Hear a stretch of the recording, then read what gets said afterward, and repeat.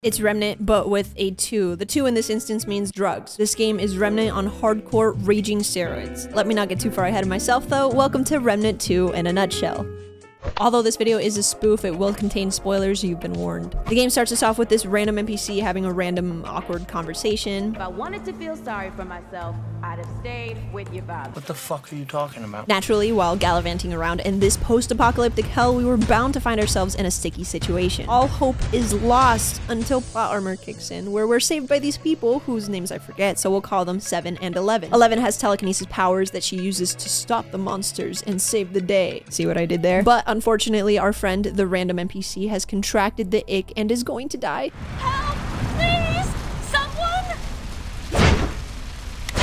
I'm going to die! F to pay respects to the random NPC, big sad. Let's go back to the ward where we meet Old Man Ford and get a big sword as a participation award. So you wanna be a gangster? I call him Old Man Ford because he's revealed to be like 700 years old, give or take a couple hundred years. 11, the telekinesis chick from before, is also mega old, but they don't explain why. For some reason, it's necessary to wake up the big rock, which then eats 2 people. I can't make this shit up. It just so happens to see both of the old people, so now we have to go all life alert and save them. If you're thinking to yourself, none of this makes any sense, well, you're not alone. I'm very confused. I guess we embark on this journey all alone. There's at least 40 people in the ward that could go with us, but they explicitly state that they have better things to do, like standing around, examining this metal thing, or staring at a book. Not reading, staring. Thankfully, co-op is a feature. If you want a buddy, you can have a buddy. But wait, there's more. It's like a ShamWow commercial. You can even have a second buddy to make a triangle of buddies. Ready? Go. This dumbass. Oh my god. Look at you late to the party. Alright, ready? 3, 2, 1, go. I didn't. How many idiots does it take? But wait, there's no more. You're only allowed to have 2 friends. Sorry, we're full, bro. So the 3 musketeers embark on an unforgiving journey of death and destruction. Woohoo. Why are you in your chonies? Don't judge me.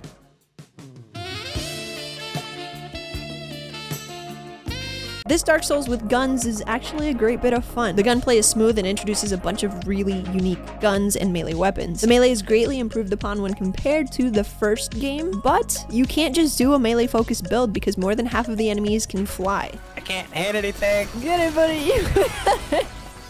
Yes! Nice! It really looked like you were trying to get him a stray mosquito. The game for the most part runs pretty great, although we did run into some NPCs that weren't quite there. You guys are like doing a little dancey dance. I can't believe it. Throughout our journey, we'll spend a lot of time going back and forth from the worlds to the ward in order to upgrade our— oh shit, you're still alive? While exploring, we found so many secrets. This game's secrets have secrets, from puzzles to dungeons to the random off-the-path areas to discover. It's very easy to get lost, especially if you have the directional skills of a toddler, which I do. Thankfully, the other 2 musketeers are no-life losers that beat this game 3 times over before even playing with me, so they were able to guide me in the right direction. Finally, we found the old lady and she's hanging out with a giant eyeball. Again, I can't make this shit up. We still haven't figured out where Ford is, but honestly, no one seems to give a shit. The big ass eye tells us to find these shiny things in order to progress through the story. I mean, to save the world. While out in our world-saving adventure, we got to talk to a lot of crazy people, fighting all sorts of enemies and bosses, which was sick. Remnant 2 is actually pretty brutal. It's hard. We were struggling through a lot of it until Kopak brought out his broken build, which if you want to see a showcase of, you can find that video at the top right corner of the screen. Boop, right there. Oh look, we found all the shinies. Woohoo. Wait. What happened to the giant eyeball? The game just expects us to ignore the fact that it's been replaced with a glowing man. What's on his face, too? That shit looks like Tarzan's loincloth head ass. Anyway, we got all the shinies, we give it to the non-eyeball glowing man, and boom, right? We saved the world. Right? When the corruption spread, the door to their realm was closed. Even to me. He's still talking. New development, we now have to go fight an evil tree. You've heard of tree huggers before, but you've never heard of tree killers. Wait, those are just lumberjacks. Welcome to 3 badass lumberjacks take on evil tree. Burn, bitch. Oh. Oh.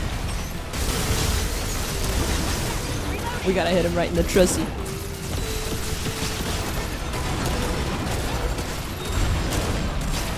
Bro got yonked. Oh, shit. Let's go.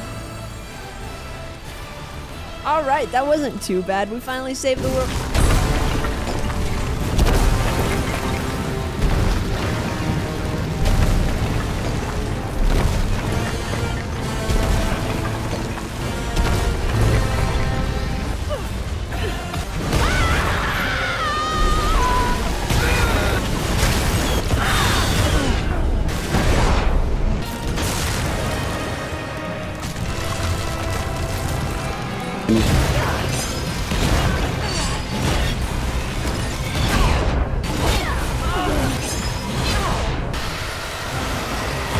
After all of that, I think we finally did it. We finally saved the world.